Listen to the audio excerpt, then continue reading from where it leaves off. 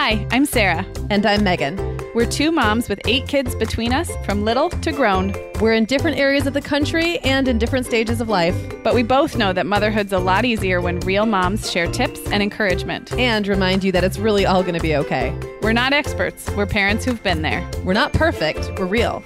Welcome to the Mom Hour. Hey, everyone, and welcome to episode 296 of the Mom Hour. I am Sarah Powers, here with Megan Francis. Hey, Megan. Hi, Sarah. Oh my gosh, we're almost at 300. Crazy. I know. We need to plan a party or something. A virtual party. Of course, that's the only kind we get to have anymore. We're so tired of virtual parties. Anyway, for episode 296, we are talking about love languages. This has been a requested topic for some time now. If you're not familiar, the 5 love languages are kind of a framework for thinking about your relationships. We're going to talk about it with regard to parenting today.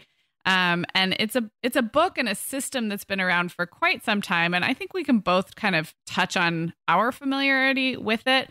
But the reason I think this makes for a fun podcast episode is, unlike personality tests and other kind of frameworks for self-understanding, the love languages make for really interesting discussions about how we relate to the people in our homes, how we love them, how they perceive that we love them. So I think this is going to be fun. Yeah, I love this one. And Sarah, we are both big fans of personality tests. But one thing about the love languages that I love, and it's by an author, it was created by an author named Gary Chapman. There's a book, there's several books now. And also there's like an online quiz you can take and all kinds of different resources. But it's different than the kinds of personality tests we often talk about, like Myers-Briggs or Enneagram, because it's just as much about how you express love to others. And I think what's so interesting is if you haven't thought about this or given it a lot of thought, you might go around expressing love to everyone in your life the way you want to have love expressed to you. So if like hugs are really important to you, maybe you hug everyone you love, but maybe that's not what matters to them. Maybe what matters to them is that you do stuff for them, right? Or that you tell them their love. Like, and I don't believe that there's any one that just like is like the magic bullet for everybody. I think we all feel loved in a variety of ways, and that's fine. But one or two will usually rise to the top. And I just think it's really powerful to understand that it might be different from yours, and that it's a great way to get closer to other people in your lives, including your kids. Yeah, I totally agree. And I would say in doing the reading I've done, I have learned more about the way I show love to other people than I have used this to understand myself. And maybe that's just me, but I totally agree with you. And this is a good time to say that, there's always like a portion of the population that's like, no, I don't like this stuff. I'm not into frameworks or personality tests. And to be honest, I really get that because I have that streak in me too. But I'm going to say stick around for this one because this is not something you have to like change anything you're doing as a parent. No. It's not like you're not going to fall down the Enneagram rabbit hole and like let this take over your life. All we're doing really, I think, is giving a vocabulary to the fact that between us, we have 8 kids. All of you listening have a number of children in your house, most likely, and they express their needs differently and they feel your connection differently. And that is true. That's universally true, whether you want to apply like a psychology lens to that or some kind of other framework. So I guess that my little disclaimer to the skeptics is that you don't have to be into the 5 love languages, but I do think it's a kind of a portal into talking about really powerful stuff about how our kids perceive the things we do for them and the way that we love them. So totally the agree. rest is just vocabulary. And I think this one gives a particularly interesting vocabulary around that. So I'm excited. I agree. And the other thing I will say is that I believe the original 5 love languages book was written for couples.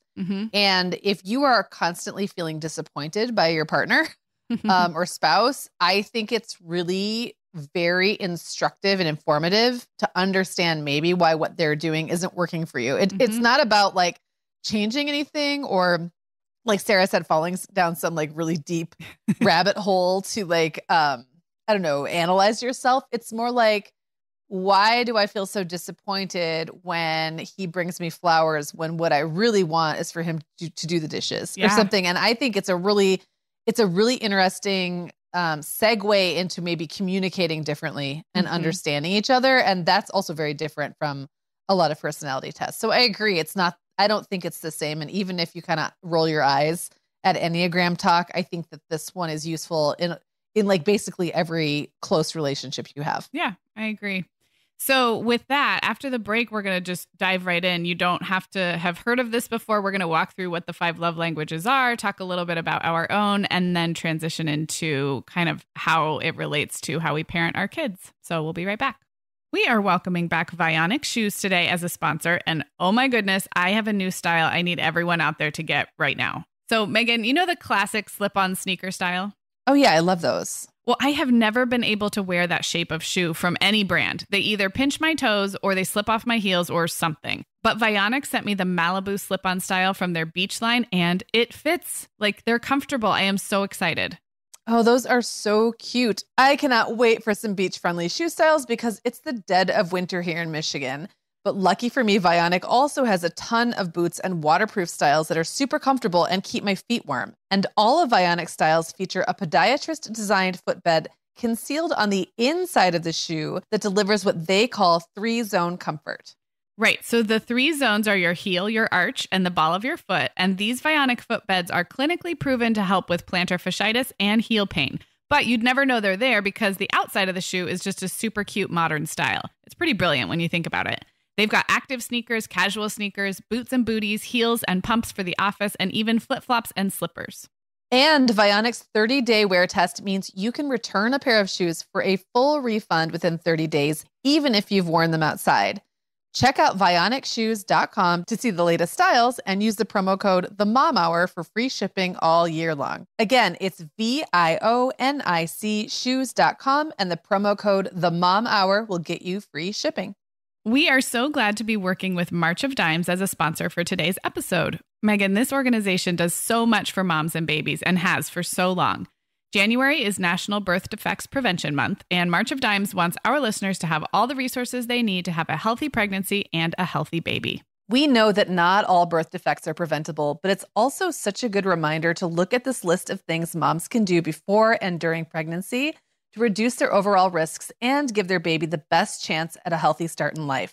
And that's things like making a pre-pregnancy checkup with your provider to talk about managing your health conditions, staying up to date on your vaccinations, including the flu shot, and talking to your provider about the timing and necessity of different vaccines for each of your pregnancies. Yeah, I remember that one being kind of tricky to navigate back when I was pregnant and H1N1 vaccines were a big thing. We know COVID has changed a lot about how healthcare works, and pregnant moms are going to have a whole bunch of new questions this year. So that's great advice. Another quick tip is to make sure you're getting at least 400 micrograms of folic acid every day. Be sure to check the label on your vitamin bottle to make sure it contains 100% of the daily value of folic acid, which is 400 micrograms. The theme for this year's National Birth Defects Prevention Month is Best for You, Best for Baby, and you can follow the hashtag Best for You, Best for Baby with the number 4 throughout the month. You can also visit marchofdimes.org/themomhour for more tips and resources. Again, that's marchofdimes.org/themomhour. Okay, so let's dive in. And Meagan, for those who've never heard of this framework, why don't you just tell us what the 5 love languages are? Okay, so they are physical touch, words of affirmation, quality time, acts of service, and gifts. Okay, so physical touch, words of affirmation, quality time, acts of service, and gifts. And you'll get to know them a little as we talk. But if you read the books and read the articles and stuff, these are both the ways that we show love to other people and the way that we receive love. And I think, correct me if I'm wrong, Meagan, but I think most of us have a dominant 1 or 2 that we feel most loved in these ways. And then those people around us also have a dominant 1 or 2. But again, just like you said in the opening, the way we're trying to love them may not be the way that they most feel loved. So this is both like an internal thing, like what's my love language, but also how am I showing love to the people around me? So do you know your own? Like, have you taken the quiz? Like, of those 5, which are your top? I have, and I honestly am not sure I've even read the book all the way through. And if I did, it was a long time ago. I took the quiz online and read some articles about it. And I also was not even a little bit surprised. Sure. by the results for me. So I have, and again, like what you're saying, you know, 1 or 2 dominant ones, the way the quiz is set up and scored, I don't even think it's possible to have more than 2 dominant. I can't really think how those numbers would work out. So my 2 dominant ones are words of affirmation and physical touch. Those are tied. Okay. And then for second, quality time and acts of service. And then gifts come dead last. Like, I don't even think it ranks. Interesting. For me. So, I mean, we can dig into that even more, Sarah, but I'm curious, have you taken the quiz, or like, have you identified yours? Yeah. So you and I have some, we're not as opposite as we are in some frameworks. In some other ways. Where like Myers-Briggs is the one where it's like, if you turn us inside out, like everything is opposite. But so my by far dominant one is acts of service, I believe, followed by words of affirmation. So my top 2 are acts of service and words of affirmation. But of those, acts of service is like, I can't remember how it's visually shown, but it's a lot. That is the number one way to love me, is to help me. And at the very bottom for mine is physical touch, was the lowest. Quality time, gifts, and physical touch are all kind of lower. But if I remember, gifts is pretty low for me too. It's not like you where it doesn't register at all. So we both have gifts fairly low. We both have words of affirmation in our top 2. And then everything else is kind of scrambled.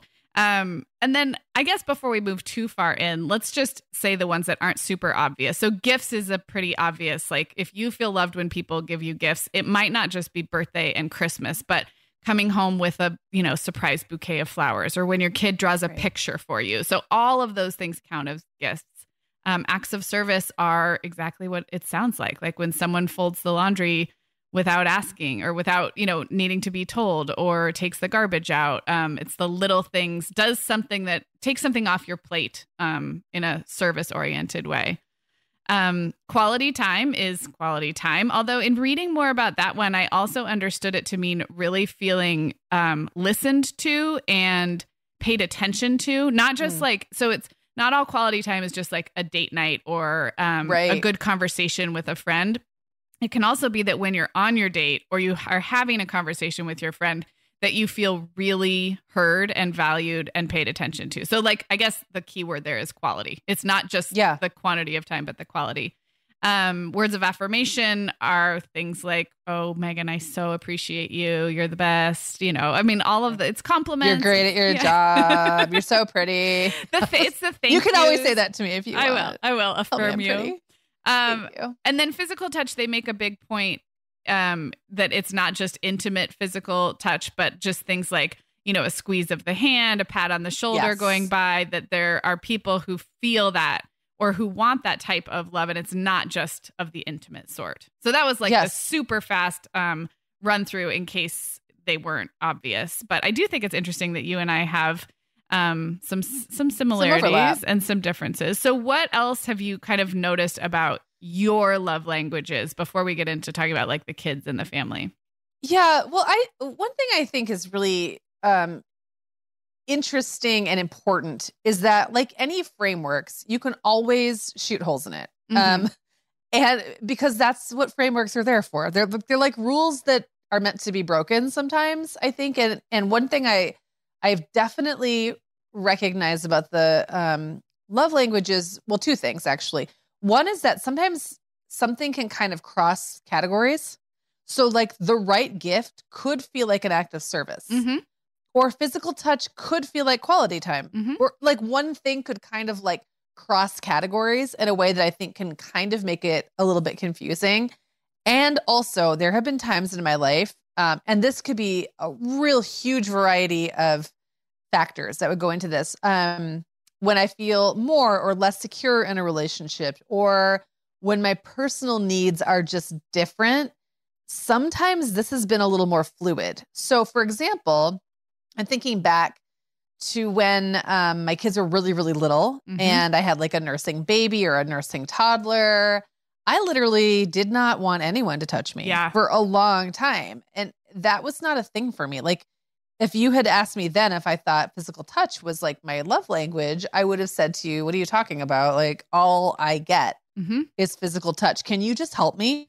Like, could you just take this kid off me so they'll stop touching me and maybe do the dishes? So I think that there's that. And also during really stressful times of my life, someone just doing something, like showing up and doing something for me would be the thing that would feel better than a hug. And that's just like, I don't know. It doesn't mean that those things aren't important to me. It just means that at that particular time or moment in my life, or maybe that person, the thing I really needed from them wasn't the thing that I feel like I need most of the time. So I just think that's an interesting caveat. The other thing I will say is that different relationships are different. So my family of origin, we are not physically touchy people. My siblings and I maybe hug each other like once a year, maybe. And we hug each other's kids. It's just, we do not hug each other. I don't know why. It's not, I do remember like a lot of like lip peck kissing happening between my mom and my sister and me when I was younger, but just that wasn't like a big part of our family culture. And so now it would feel almost like, I don't feel like I need to go in for a big hug with my siblings, even though I love them dearly. We just have other ways we show love to each other. So sometimes it's like relationship dependent. Sure. Too. So I don't really know how to like, I don't know, sum all that up, except to say it's a framework that can be fluid, but the basic, me as a person doesn't change. It's just like you adapt, I guess, or things change. Yeah. Does that make sense? It totally makes sense. And as you were talking, I was thinking that the inverse is true, which is the way that you're able to give love to other people also goes in flux and in seasons. I'm thinking about, so acts of service, because that's my primary love language. It's something I think about a lot. And an act of service can be really small. I think of it as, what could I do that I know this person really doesn't want to do? So Brian, for example, the way we divide up laundry, I do all of the laundry. I'm pretty much in charge of it. I keep it all moving. I fold almost all of it. I still fold the kids' clothes. They put their own clothes away. But Brian's laundry, I usually kind of toss on his side of the bed, and he tends to fold it and put it away. But he hates folding socks. Like, he just hates it. He hates matching them up. He hates. So an act of service that is genuinely appreciated is if I were to fold those socks. He can do it. He'll put them away, and that's part of his routine. And I do, 97% of the laundry in this house. So certainly I'm already doing a lot. But because I know he doesn't like to fold socks, it's that little amount of service that makes a big, that shows a larger act of love. And I think the same can be true with, as kids get older, my older kids have more responsibilities. So I'm not going to do everything for them. I'm not going to pick up everything after them. But, Allegra just got braces on and her teeth have been sore. So before I went in to record today and Brian had a lunch meeting, I said, let's put out a little bit of food that we know she can eat. Now she's capable of getting her own lunch. She's doing school from home right now.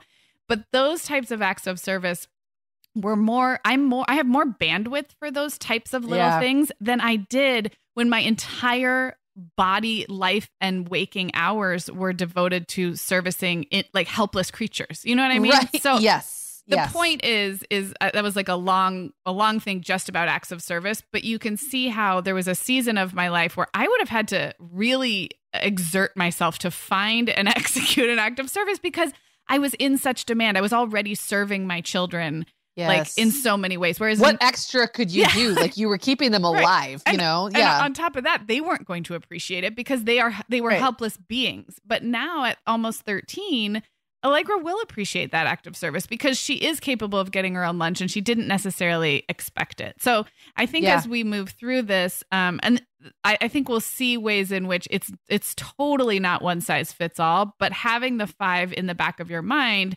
still can be really helpful. And the last thing I was going to say about that is I think everybody can receive love in all 5 of these ways. So just because physical touch is lowest for me does not mean I'm a robot who does not like to hug, snuggle, all of those things. So by ranking them, it makes it feel like the one on the bottom is like, you hate that. It's like your hate language, or like, don't ever do that. Don't give me a gift. I'll throw it back in your face. Exactly. Yeah. So no, it's just simply like, it's sort of showing you the relative importance, but I think we can all feel love and give love in all of these ways. And I think the when you read, I have not read the couples book, but I did read the book about kids, and I think they're pretty clear that all 5 are important. It's more about paying attention to the ways you naturally give love and the ways your kids or the people in your life like to receive it. So totally agree. And just on that point,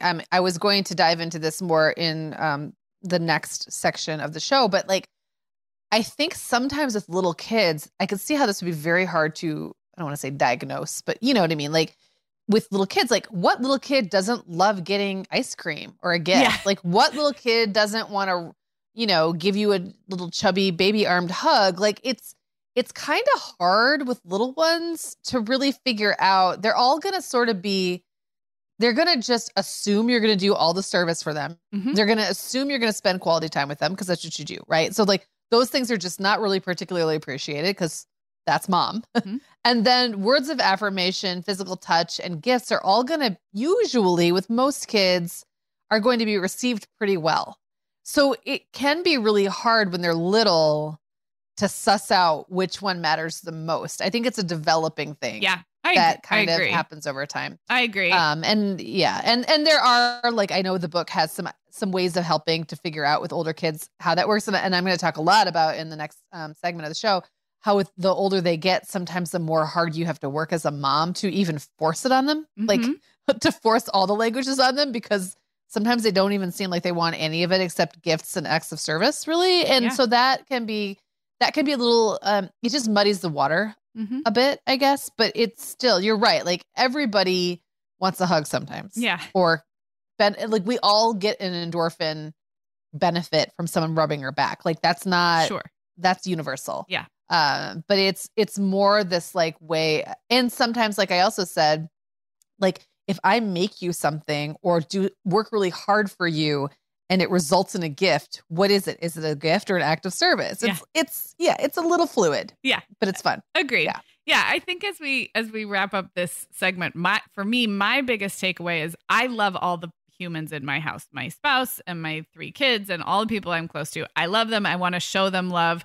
I think where it helps me to think about love language is if I'm feeling like I want to reconnect, or if I just haven't, like, if we haven't connected recently, or, been like, if I'm looking for that something extra, I want it to be with that person's primary love language, not with my default, the one that I default show. Does that make sense? So if Brian and I have had a crazy week and we just haven't even like connected at all or sat down and talked, or we've been bickery or whatever it is, when I think of like, what nice thing could I do? The love languages helps me reframe that and not do the thing that I would want done for me, which is an act of service. But for him, it probably would be, I'm trying to think offhand what I think his is. I think physical touch and quality time would be probably top 2 for Brian. Yeah. So that's, I think, where it's most helpful. And I think that can work whether it's a partner, a friend, like a family member, or your kids. Is just like, it's retraining your default, because your default may not be the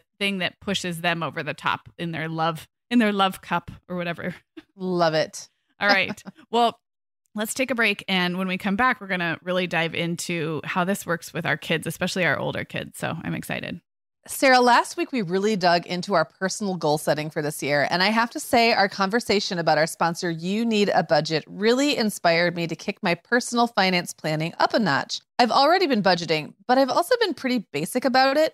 And I just think it's going to feel really good to maybe set some travel goals or other ambitious purchase goals for late 2021 or early 2022, and then be able to actually afford it. Like, wouldn't a cruise look good on me? Oh my gosh, Meagan. Well, with your love of pools and poolside beverages, I really think you would love to go on a cruise. But in all seriousness, as drawn out as this pandemic has been, it really can't last forever. And at some point, people will be doing things again. I think it would be great to come out of the pandemic with a much better handle on household finances, so we're in a great position to, enjoy ourselves a little when that happens. Yes, and that's where You Need a Budget can help. YNAB is there to help you make better choices with the money you have now and to make a plan for the money you'll have in the future. You aren't just looking back and kicking yourself for spending too much on groceries or whatever. You're taking action right now to make a spending plan that works in the future. It's all about deciding how you want to use your family's income so you can take control of your money. We are loving YNAB over here and would love for you to try it too. And we've got a great deal. You can try You Need a Budget free for 34 days, no credit card required at youneedabudget.com/momhour. 34 days gives you enough time to really see how YNAB works for you, and you can get started today, right in the middle of the month or anytime. That's youneedabudget.com/momhour for a 34-day free trial of You Need a Budget. Meagan, did you create any health or wellness goals for 2021? No super specific resolutions or anything, but one thing I'm really trying to put into action in 2021 is this idea of tiny habits, like those little rituals that really can make a difference overall and that are worth celebrating and returning to even when we slip. Because we're always going to slip, but that's okay as long as we circle back to what's good for us, right? I love that. And taking a multivitamin from our sponsor, Ritual, is actually a tiny habit I've been doing for a while now and definitely plan to continue in 2021. Ritual is a clean, vegan-friendly multivitamin that's made with key nutrients informs your body can actually use. They have a delayed release formula, which makes them easier on your stomach, even if you're taking them first thing in the morning. And there's a little mint tab enclosed in each bottle to make them taste fresh, so there's no fishy aftertaste like you might have experienced with other omega oil supplements. So I fell off the multivitamin wagon a few times last year, but Ritual made it so easy just to get right back on. Everything from how easy they are to absorb, right down to how pretty they look in the bottle, just being honest. Ritual delivers your multivitamins to your door every month with free shipping always. You can start, snooze, or cancel your subscription anytime. And if you don't love Ritual within the first month, they'll refund your first order. And we have a great deal for our listeners. We're going to help you get 10% off during your first 3 months. Visit ritual.com/themomhour to start your ritual today. Again, that's ritual.com/themomhour for 10% off during your first 3 months. Okay, so here's the part where I admit that when we talked about doing this episode, I bought the 5 Love Languages book about raising kids. And she bought one for me too. What an act of service. Or was it a gift? It was an act of service and a gift. All in one. Probably not either of the ways that you wanted to be loved by me. I didn't love the book. It felt a little bit like an assignment, but that's okay. That's okay. I did not love the book. And I'm just sharing that to be really honest and because I think it's important that we can have a lot of fun with this framework and the discussion.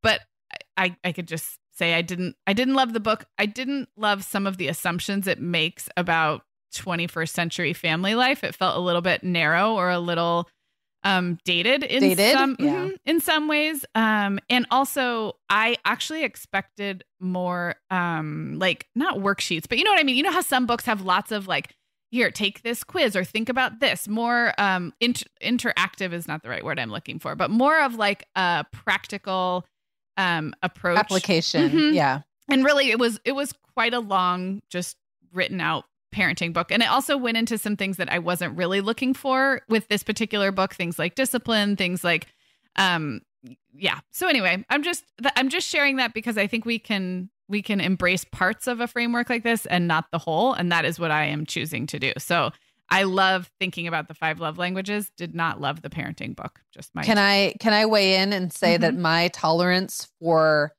any prescriptive relationship or parenting book is so low that typically I just go to the shortest version, which is like the quiz, like the self-discovery tool, or the tool and like the quick summary, and then I make it work for me. So I think that maybe that's not the case for you. I know you really like to read things and like you really like to delve in, and I am kind of allergic to that in a lot of ways. So I skimmed the book and it seemed kind of like what I expected, but like my personality would already lend me toward not actually diving deep into something like that. So, and that's fine too. Like you can take it and use it however it works for you. Yes. Agreed.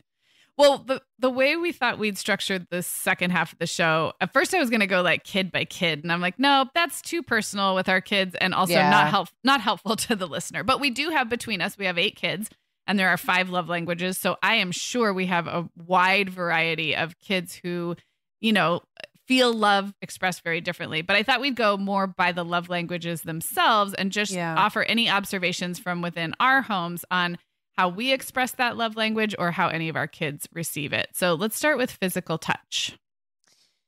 Yeah. So again, and this is something that's going to come up a lot. I think that again, this is really something that is very hard to figure out when your kids are little. They don't start to naturally pull away from things. It's almost like some of the ways I judge what they do need is by figuring out what they don't need as much, if that makes sense. And when they're little, they don't really do that. They don't really show you that as much, or maybe it's just not as obvious. So I'll just say I was a really, really super duper affectionate mom physically to all of my kids when they were little. And I would say they were all super duper affectionate back to me, sometimes to a very cloying and annoying degree. Will has always been a bit of an outlier there. And I will, he's the one kid I'm going to call out in this section of the show. I'm not going to do it for everybody, but he just wasn't as touchy and snuggly as the rest. I mean, but even he loved a good cuddle up until about 3 or 4 or so. He was the easiest to wean. He didn't seem that much like he cared. You know what I mean?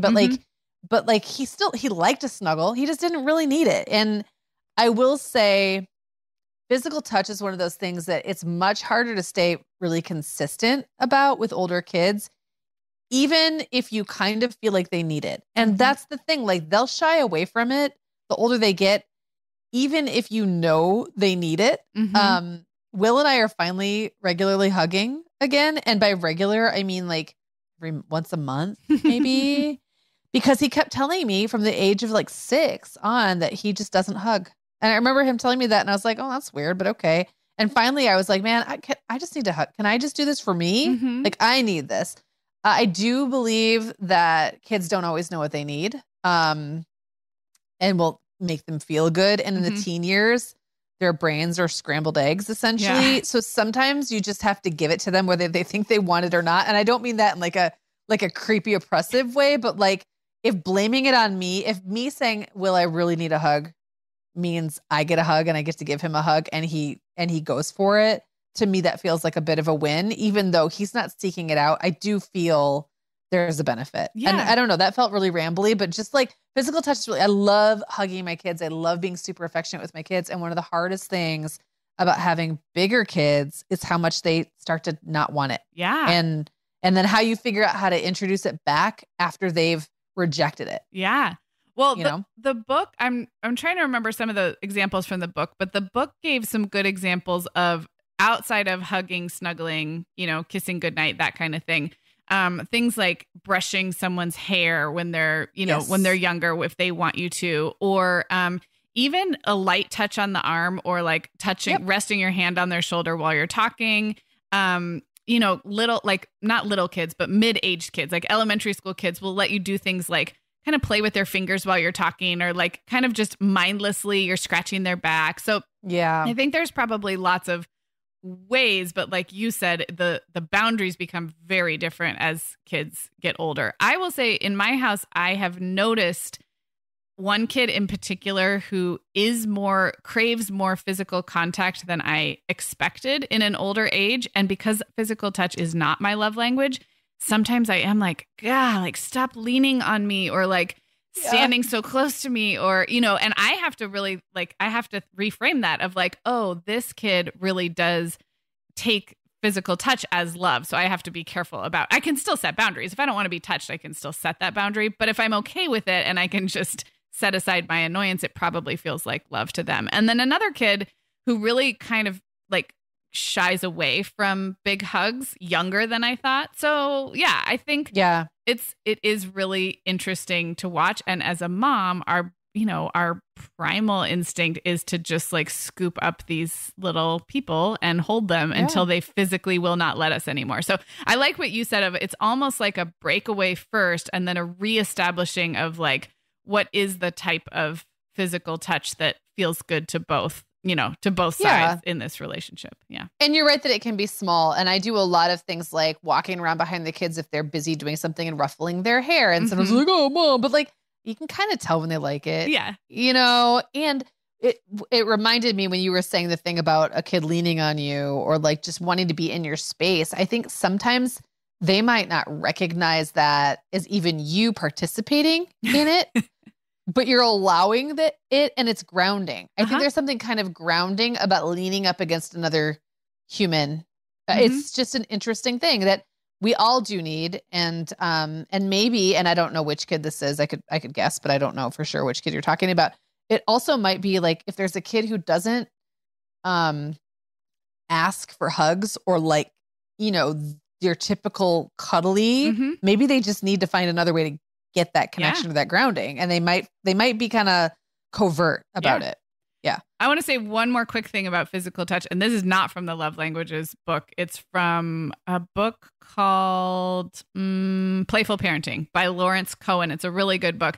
And there's a lot in there about physical play with younger kids, including things like wrestling and almost like what you think of like what puppies do. Things that don't feel like, as moms, don't look like super cozy physical touch, but actually are really, really neurologically good for younger kids. So I might link up that book. It's not specifically have anything to do with love languages, but it does speak to the way different kids are physical in different ways, and what looks like wrestling or almost like rough play is actually really grounding for a lot of younger kids, especially. So if you have a wild one, or if wrestling is happening in your house, I think it's cool to learn about what is happening neurologically, and it's actually more positive than you think. So I love that. Well, should we talk about words of affirmation? I think you're so good at talking about words of affirmation, Megan. Oh my gosh. Thank you so much, Sarah. I feel so loved. Okay. So I have to admit, I am in a family that uses words in a lot of non-affirming ways that can kind of be affirming in their own way, right? But we do a lot of verbal sparring. We're sarcastic. We rib each other. And that kind of family culture can make words of affirmation hard because, especially with older kids, you can't be too earnest. If you're too earnest, you might be panned. You know what I mean? Like you might just get mocked. But at the same, or their BS meter gets tripped. Like that's the thing too. But like in some level, there needs to be that like just kind of eager, wholesome support too. And kids aren't going to ask for that as they get older. So I think one thing that I kind of ran up against in the late 90s or so, there was this like praise pushback movement. You know what I'm talking about? Oh yeah, definitely. Like don't praise your kids because it's insincere and it doesn't tell them anything and it makes them, special snowflakes or whatever. And I did internalize that to some degree because empty praise has always been something that makes me inherently suspicious. But sometimes you can take it too far. When every single thing you want to say to your kids has to be run through some computer in your head about whether you've formulated your praise correctly. You know what I mean? It kills the joy right out of it. It kills everything. Like it kills all the spontaneity. It takes all the sincerity away. I don't want us to have to sit there and think about, the top 10 ways I can praise my kids that's effective versus just saying, I think you're great or like, good job. I mean, sometimes those phrases work. And I think that there's an overthinking of those things that can happen. So I don't disagree that telling a kid they did a great job when they didn't is maybe if you just keep doing that over and over or telling them how awesome they are all the time, maybe could start to like degrade the message. But I don't want to become so academic about it that I don't ever just tell them I think they're great or like that I think they did a good job. So I guess for me, I'm trying to be more intentional about sincere, authentic, affirming words, but I have to kind of phrase it in a way that's not going to embarrass certain kids. Some of my kids won't care and they'll eat it with a spoon no matter what it is. But certain other kids, they will be embarrassed or suspicious. It's hard. So, I mean, what I put in the outline is this is hard, yo. It's just hard. Like you really have to know your kid and what their tolerance level is for all this stuff. So in your house of 5, or there's not 5 in the house anymore, but 5 that you've 5 raised to deal with. Yes. Are there any you think really do feel extra gooey love with words of affirmation? And keeping in mind, words of affirmation could just be verbally saying, I love you. It could be thank you for, it's really, I think any kind of verbal, it's not just praise and compliments, but any kind of verbal expression of, I missed you. I love you. When it's used in words. So can you think of any kids who really do receive love that way? They all do. Here's the thing. The message has to be tailored to the kid. Okay. You're so right about that. So like Clara wants to just be told she's loved. Like if I tell her every day, I love you so much. You're so amazing. I love you so much. Like she can't there's no off switch with her. There's no overflow of that. Owen is very naturally cynical. And if I tell him, I think you're great at something, and he doesn't feel like he has the chops to back that up, he thinks I'm lying. Mm-hmm. Like, it's very different. And those are just two examples. With Will, it's cute little things. Like, I got him this notebook last time I was at TJ Maxx, it's been a long time. And I was like, you know how you're in the checkout aisle at TJ Maxx and they have all that stuff? Oh, yeah. And it says something like, I love you, meowy much. It's got like two little cats on it. You're perfect. I love you, meowy much, or something. It's ridiculous. And I gave that to him, and we've been like writing notes back and forth on it. And here's the thing, like, it's so silly, but I know that he likes that I gave that to him. Yeah. And now we write notes to each other on this like really corny, like over the top corny notebook. I also think that if a friend of his saw that and knew I had given that to him, that would also be like a love language for him. It's like it's complicated. That's the only way I can put it. It's super complicated and so kid specific. I think that they all feel love that way, but they would not all equally feel loved from the same way of doing it. Yeah. Interesting. Yeah. Well, so I feel like for me, I like giving words of affirmation. It's definitely in my top 2 of my own love languages. And I am earnest as all get out. So where your house is sparry and sarcastic, I am just that earnest person who gives really sincere compliments. You are, by the way. You're really good at that. And I'm not just saying that to affirm you. Oh, thank you. Your compliments are really, really good. And they make me feel really, really good. Like when you say you're just so good at something or other, I know that you feel it and you mean it. And that matters, right? But like, I'm also a sap. So. Right. Yeah. And, I feel the eye rolly a little bit of my kids, but I also, they're younger, and I've tried to create a family culture where it's normal to be around the dinner table and be like, you know what? I just want to compliment Violet because she was really afraid to do that, to go to that class, and she went anyway. And so like, I just have a verbal, of all the things I don't do as a mom, I do think that verbal affirmations and creating a family culture around like sincere compliments and like almost kind of a culture of celebration of like when somebody's gone through something hard, especially of saying it out loud in words. So now I may sound like I'm patting myself on the back. I have no idea if any of my kids receive love that way, really.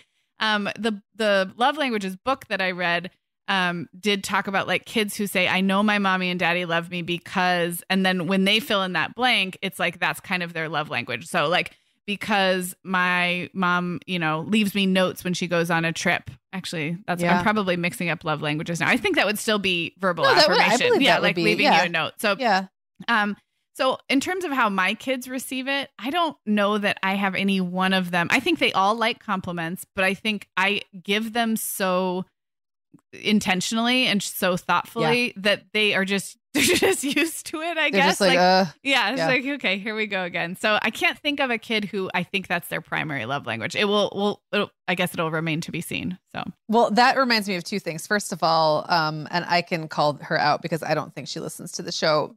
Jenna, my sister-in-law's mom, is one of those people who even now, like, her kids are in their 40s. Uh-huh. And I'm kind of like a second kid to her. You know what I mean? Like and when she's going to be around you, it's going to be a really sincere, like you feel like you're locked in, like the eyeballs lock, like the beams, you know what I mean? And she's going to say something really, really sincere about you or how amazing she thinks something you do is. And I know her daughters both roll their eyes when they talk about her outside of earshot. However, they both also really love it. And that happens the older kids get, the more there's like the eye roll, but also maybe for the teen years, the eye roll outweighs the appreciation for a moment, but the appreciation is still there. And we're not parenting for 15. If I was parenting my kids for the way they are at 15 or 16, throw in the towel. I would just give them like a bunch of money and have them move out. Really. I mean, you know what I mean? Because that's what they think they want. Yeah. They don't want anything I have to offer. They have zero love languages. They are receiving love in zero ways. It's kind of how it feels. Like sometimes, like no matter what I do, it's not enough or it's not good. So okay, whatever. So that was one thought. And the other thing is, I think if your kids are like elementary school aged, one really interesting tool, and this made me think of that when you said the book said like my mommy and daddy make me feel loved when. You can kind of comb through some of their school writings to sort of play detective on this stuff because every elementary school aged kid who can write does some sort of I am thankful for assignment every year, and a Mother's Day and a Father's Day assignment. And they always have to write what they appreciate about people in their family. That's so true. Yeah. And I have some of those hanging on my fridge right now that have been around for years. Yes. I bet if I went through and combed them, I'd be like, oh yeah. Yes. I'm just remembering a Mother's Day one where Reed was probably in second or third grade. And he said, I like it when my mom, and he wrote meditates with me, which is so funny because I don't meditate. But at the time he'd been having bedtime anxiety and we'd been listening to the Calm, like a little kid meditation. Yes. And so that would probably be quality time. Yeah. But that just popped into my head when you were saying that. Another way I think we're going to move into the other love languages, but another little clue when kids are younger, I think, is also what they do for their friends and their siblings and their cousins when it's time to like make a gift or make a card or, I have Violet because I'll just call her out. She is a gift giver. She will go into her room and find some little scrap of paper and wrap up her own possessions and just present you with a bag of, and she writes effusive notes. And so she's definitely like a love giver. She's a love taker too, but she's ultra. Sometimes the best takers are the best givers, you know? So I really think gifts will probably end up being very high for her. And the reason I know that is because she's a natural gift giver. If I just looked at receiving, you said it earlier, all kids like to receive gifts. That's a little hard to discern, but she is a very intentional gift giver at a very young age. And I wouldn't be surprised if that emerges as one of her top ones. So that's another little clue. I loved what you said about the school writing. But another one would be how, like when a kid wants to do something nice, just organically, what do they do? Do they draw a picture? Do they, I think it's just interesting. I love that. That is a great tool. Yeah. Okay. So let's talk about quality time. Another hard one with young kids, because if you're listening to this and you have small children, of course they want quality time with you and you are giving it to them because that is what we do. But Meagan, how has this played out in your house? So I've noticed, here's another thing, like the way we talked about words of affirmation and physical touch, there being multiple ways to show that. Mm-hmm. I think I've noticed all my kids ask for this for quality time in their own ways, but some of them are kind of like sneaky about it and it's easy to miss. So like your kids are not always going to come up to you and be like, Mother dear, I would like to enjoy a shared hobby. Yeah, right. That's not how this works, right?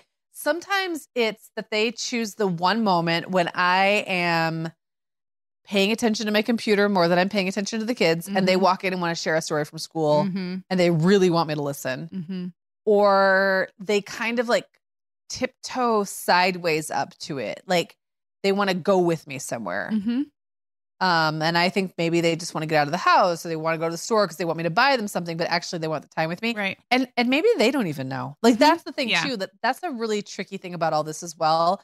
We don't always know our true motivations for why we ask for or position ourselves to get something. Mm-hmm. And we certainly can't expect our kids to know. Right. Like if we don't even always know, we can't expect them to know. So I think quality time is one of those things that should be really, really easy with older kids because it's so cut and dried. It's like even your, crappy 15-year-old will make cookies with you if you ask, but maybe that's not the quality time they want. Yeah. And they might come to you at very inconvenient times, or they might want to tell you a really boring story from school. Oh my gosh. Yeah. Or they might want to talk to you about some drama in their class, or they might, there's they might want to recount, they might be 8 years old and they want to recount the entire plot of a movie. And that for them, you engaging in that is quality time for them. And that is what I think is the hardest thing. I agree about this one in particular. I agree because I think the way we think about quality time with our children is so different than the way we think about quality time with other adults. So if you had a friend who you know their primary love language is quality time, then making sure to make a date for a walk and keep that date and not cancel on them and show up and go for a walk is it's a very clear way to fill that friend's quality time love bucket. But with children, first of all, we are already around them a lot and they need a lot from us. But you're right. The way they feel love and quality time, I think, is exactly the way you described it, which is undivided attention on what is probably mind-numbingly boring to you as a mom. And that is like a bummer, of course. That is a bummer. I'm so sorry to have to break this to you, but if that matters to your kid, you're going to have a lot of that. Yeah, and that's okay, because if we're talking about a way of showing love, you don't have to do it every time they ask. You don't have to do it every second of every day. But knowing that feels like love to them, it might be just enough to make it tolerable for you.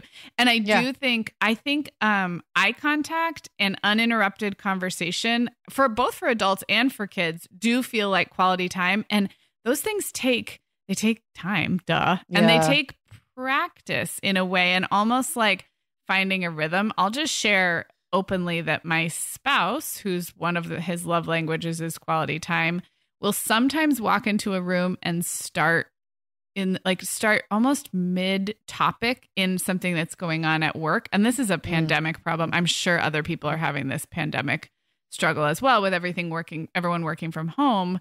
But in the back of my mind, I'm like, first of all, like, am I supposed to know what he's talking about? Like, is it like, did I miss the first half of this conversation? Yeah. Second of all, we're basically passing in the hallway. Like, do we even have time for this? What I need to read that as is like an outreach for connection. Like, if we haven't made time to have a longer discussion about what's going on at work, and then I'm getting these passes, these like attempts midstream. It's like, oh, okay, I can identify this probably as an area that could use some devoted quality time. And our kids are like that too. Like you said, they'll just wander into a room and kind of demand our attention in a very odd way. And I think all of that is asking for quality time. Yes, I completely agree. I don't know if I think you do probably have one kid who's like this, but I have one kid who just does not like to be alone ever. Mm-hmm. And you can all guess that is Violet, and she would admit it. But she doesn't. Would be Clara. She doesn't. Although she's gotten much better as she's gotten older. But when she was little, she was my mini-me, my shadow. Oh my gosh. Yeah. And Violet we have this, our house is really spread out now, and it's bigger than our old house. So she doesn't even like to be on one end of the house by herself. She will follow whoever to the other end of the house.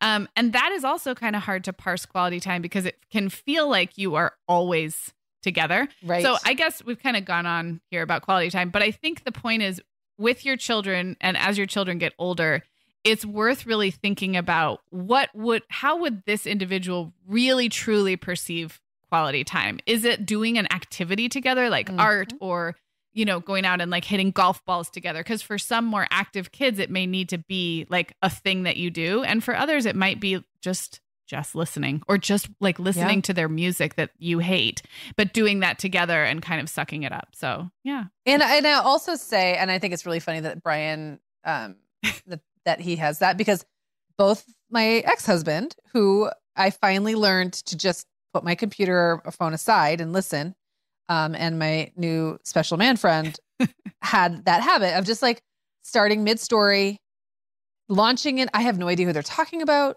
They're bringing up names of people I've never heard of. And I don't know if it's a mom thing or just like like a busy woman thing, but I'm like, can we cut to the chase? How can I help you, dear? Right. Like what information do you need from me? And that's not the point. Right. Like, I don't have to know who any of the players are in this story. I don't have to have any advice, which is funny, because isn't that what they say women do? I don't know. Like, I don't do that. I don't bring home my problems from, I'm already at home anyway.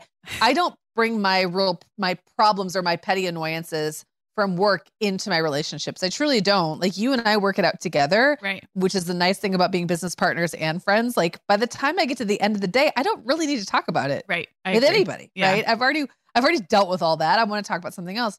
But I have noticed that several of the men and man children in my life are very different and they just want to talk things through. And I would say Owen is the one of mine who is like that as my kid. Like the one who just wants to kind of follow me around and just say obvious things. Yes.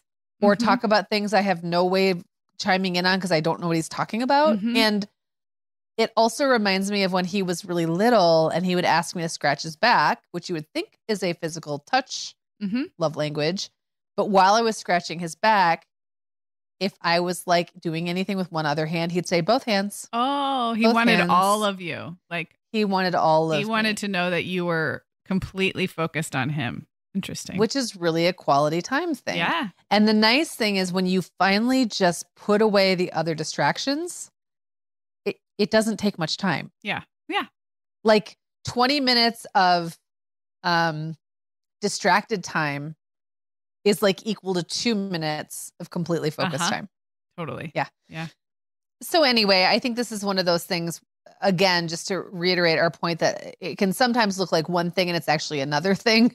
But knowing, like taking the time to suss out really what's actually happening can kind of help you get there quicker, you know? And also women are not always the ones who run our mouths off. That's the other thing. I just want to say, like, I just feel like that's like such a stereotype that that's more of like a lady thing. And in my experience, that is so not me. I agree. I'm not a verbal processor at all, but I know women I guess we are verbal processors. We have a podcast and we talk to each other. But But as a way to connect with my loved ones, that's not usually my love language of quality time is conversation for me. Yeah. Not usually. Should we talk about acts of service? My favorite of the love languages. Your favorite. I'll turn this over to you because I kind of said earlier that, again, this is so hard when kids are little, but as kids get older, I find it kind of fun. And I know that's because it's my love language. Yeah. And Sarah, this is one of those that this is probably the one I'm best at consistently giving to all my kids. Because it is fun. It's so fun to do things for people. And I mean, I wouldn't even say acts of service, like, even though I know it's in my top 4, like, what does that mean? Right. Like, unless I'm in a true time of need where I really am very stressed or very overwhelmed, I don't really notice if people do things for me or not so much, but I love doing things for people and it's easy. Everybody likes to have things done for them. So a teenager who doesn't want your hugs and doesn't want to hang out with you and maybe doesn't really care, doesn't seem to care about some of the other ones, they're always going to, I imagine, at least in my head, even if they don't actually say they appreciate it, if I hand them a stack of clean laundry, how could they not appreciate that? Right. Like, even if they don't say so, I know it matters to them. Making Clara and Owen a cup of tea in the morning, like I'd like to do, even though they can do it themselves. Things like that makes me feel really good. So I'm good at doing that, which does make me think sometimes there's that little voice in the back of my head going, okay, do I do too much? Am I overdoing for my older people? Very possible. Like if I have a feeling as a mom, it's probably that I do too much for my kids in certain ways. Although I don't think I coddle them. I just like to surprise them. I just like to do things, nice things for them. It makes me feel in some ways that same feeling I had that I like to lean back on when they were really little and I did everything for them. And it's like that nurturing feeling. Yeah. So I don't really know that I have much to say about how my kids respond because I think most kids don't respond to acts of service from their mother. Right.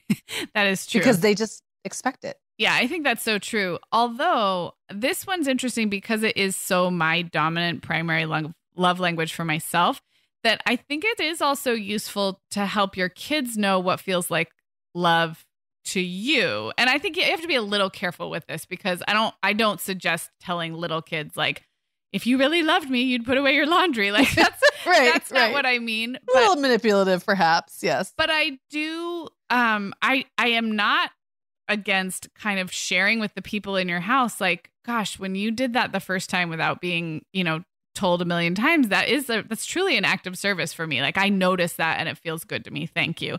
So I think you can, there I am giving words of affirmation for my children speaking my love language, I guess. But I don't think it's a bad thing to make your love language known and to make the people in your house realize that like acts of service, if acts of service are the way you like to be loved, then it's hard as a mom because no one in your house is probably, doing acts of service as much as you would like them to do, because that's kind of the dynamic of home life. So in the dynamic of mom has this sort of like we talk about the fact that we set the tone for our households. We are the Mrs. Hughes. Mm-hmm. We are the active managers. We've created ourselves the overlords of our homes. I don't know that it would occur to anyone that it might feel good for mom to have things done for her. Unless we say it. Yeah.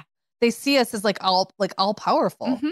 Yeah. And sort of unstoppable. And I think that's awesome. But I think that's why moms kind of get put up on this pedestal. Sometimes that's like a useless pedestal to be on, right. But that I think is the dynamic we sometimes set up. Yeah. Yeah. Well, I guess to put a bow on acts of service, if it is a love language for you or anyone in your home, then I guess the point is to recognize that and maybe to be creative, because in a domestic environment, we're all doing quote unquote acts of service all the time. I'm making lunches for my kids. The kids are folding their laundry and putting it away. Part of it is just keeping a household running. So to show it as an act of love, I think requires a little bit more creativity and a little bit more something a little unexpected, maybe, is the point, if that's the way you're trying to show love. So yeah, that's a good way to put it. Should we talk about gifts? Yeah. Okay. So as I told you already, gifts are really low on my love language meter. And this is actually one that I learned from reading this. And I think I've shared this maybe before on this podcast, but when I was married, my ex would often pick me stuff up at the store and bring it in. I'd be like, oh, thanks, cool, whatever. I didn't care. And then he would be offended when I would go to the store and not bring him things. And I didn't get it until I became aware of the love languages framework. And that made a lot of sense to me. That was one way that he would receive love. And I didn't care, so it didn't occur to me. So that was actually one of the ones that I thought it was so striking to me that was my lowest low on the list, and it was probably his number one on the list. And I think that was very educational for me. With kids, it's harder, as we've established. No kid hates gifts. I don't know a single one. And also, there's something about being a mom. I do go all out with gifts at Christmas. Birthdays are more scaled back, and the rest of the year we don't really just do gifts. However, I really like to do nice little things for my kids, and it might be something like pick up donuts for breakfast or get chocolate milk when I'm at the store, or ice cream just because I want to. And I remember very distinctly when Jacob and Isaac were really small, 3 and 1 or something, when I realized my power of giving happiness as a mom and how I could go to the store and buy a little toy for a couple of dollars and bring it home, and how happy that would make them. And that made me a big kind of surprise gift giver when my kids were really little, because it felt like a superpower that I didn't realize that I had and had never had. I had never had that power. And suddenly there's these small people at home that I can make so happy just by bringing them a trinket. So I guess for me, the takeaway from that is it made it really hard for me to actually figure out or diagnose or whatever that love language in any of my kids, because I haven't really quite figured out which of them loved it because they just like stuff and which of them loved it because it made them feel loved. Those are two very different things.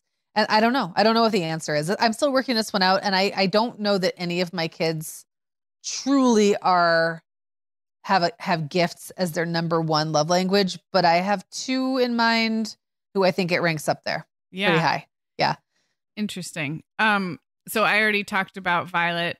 I do think that this is an emerging love language for her, in part because she likes to give gifts and she likes the ceremony and the ritual and the wrapping. And I think that was in the love languages book as well that I read, that kids who just sort of savor the experience of even just like you said, bringing home something from the drugstore or a food gift, like picking up donuts or something, that all kids will enjoy them, but some kids will just their whole face and their whole body lights up at the surprise element or the unexpected or the opening, the wrapping, the ribbon. So yeah, I do think it's obviously harder to suss out when kids are younger, but I definitely think I have a gifts love language person in my house. I wanted to speak to this actually being difficult for me as a gift giver because we wrapped up the holidays not too long ago and we've done a million episodes about, shopping and our gift giving style. But I sometimes I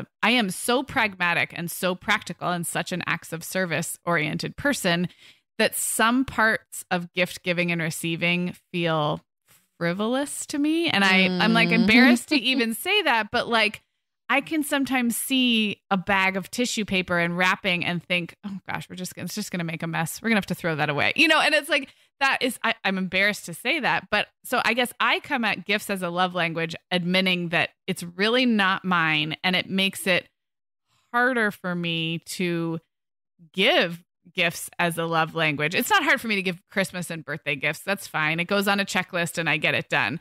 But especially when it gets down to the joy of shopping and preparing and wrapping and like I think people whose love languages are gifts really enjoy that ritual aspect of it. And they're really good at things like wrapping paper and cards and just presenting the whole thing.